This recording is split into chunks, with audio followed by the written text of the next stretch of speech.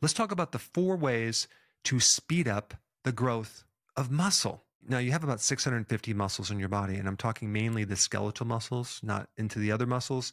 But the purpose of muscle is to create movement, to help you with posture, to help you even with your metabolism. If you don't have enough muscle mass, let's say you're getting older and you lose your muscle, you lose your metabolism too. So you have a lot of mitochondria that helps you burn fat in your muscle. And then also muscle helps pump the lymphatic system.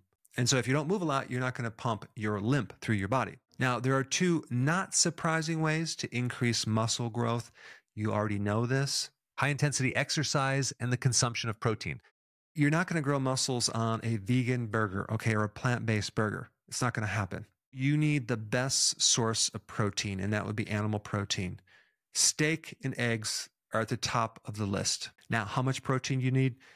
Anywhere between 0.8 to 1.5 grams of protein per kilogram of weight. Now, what I mean by kilogram of weight, I'm talking about of your kilogram of lean body muscle weight.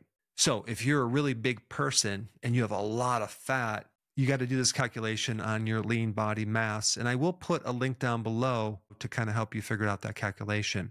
Now, if you're not into kilograms, you're into more in pounds, there's a different formula for that. I'm going to put that down below. When you're talking about grams of protein, we're not talking about the actual weight of a steak, for example. We're talking about the protein in that steak. Let's say, for example, if we talk about pounds, right? And you weigh about 185 pounds, and that's how much lean body mass you have. That would come out to about 84 kilograms, okay? If we do the calculation on 0.8 grams, I would just times that times 84, and that comes out to 67 grams. And then if we look at the high range, 1.5 grams, and we do that calculation, we're talking between 67 grams of protein to 126 grams of protein. So what would determine if you're on the low end or the high end? Your age, how active you are, how much exercise you do, and the strength of your digestive system. Like if you're 95 years old, you're probably not going to do the top highest amount of protein versus if you were an athlete at 20 years old. And some people might even need to go up to 2 grams of protein per kilogram of lean body mass. Now let's get into the surprising things that can increase the speed of muscle growth. First thing on the list is creatine, right? And by the way, creatine is in foods, especially meat. But if we want to speed up the growth of muscle, we want to take it as a supplement.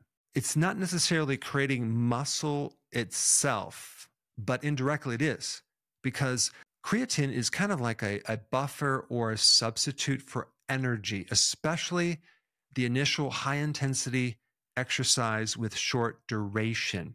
Even before glucose is made, you use a type of creatine, and that's used as energy to allow you to recycle or recover this ATP.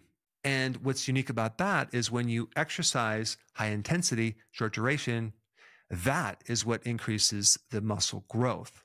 And so creatine allows you to do that.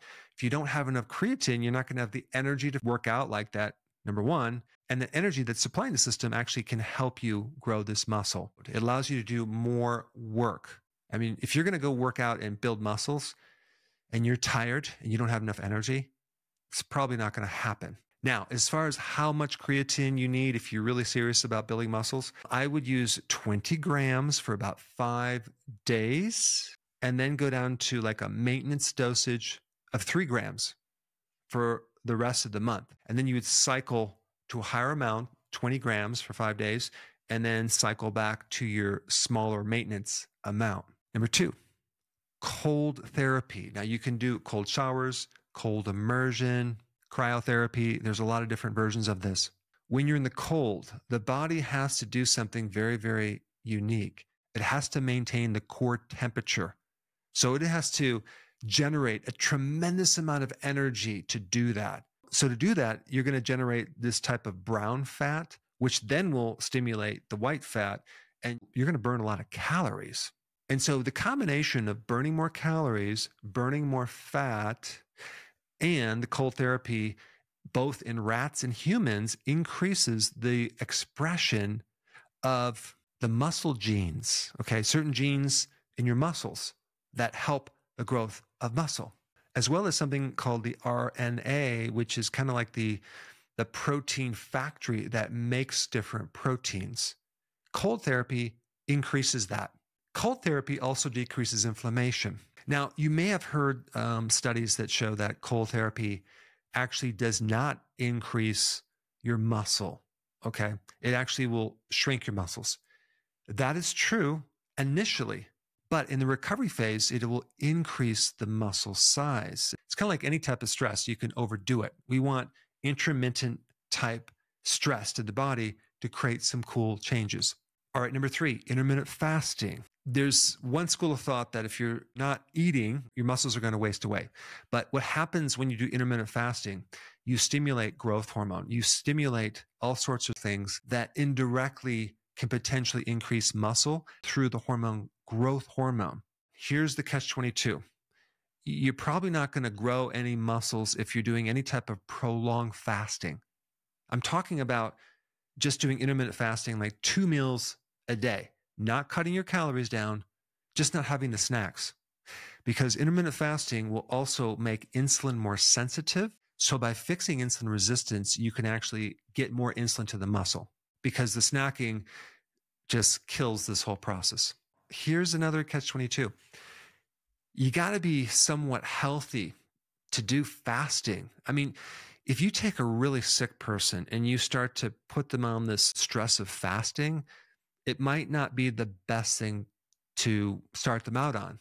I'm talking about a person who is not sickly, who has somewhat of a good health, and that can do this correctly and also combine at the same time the exercise because they have the energy to do it. Number 4, arginine, and it can significantly help you increase growth hormone by inhibiting another hormone called somatostatin.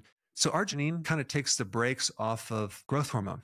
They've even given children that are a bit shorter than they should be about 2.2 grams of arginine, and notice that they actually grew taller. But arginine is another surprising way to enhance the growth of muscle. But what you want to do is you want to take a bit higher amounts, between 3 to 6 grams per day on an empty stomach. And I think the best time to take it is about 30 minutes before you work out. Now, if you have not seen my other powerful video to grow muscles, I put it right here. Check it out.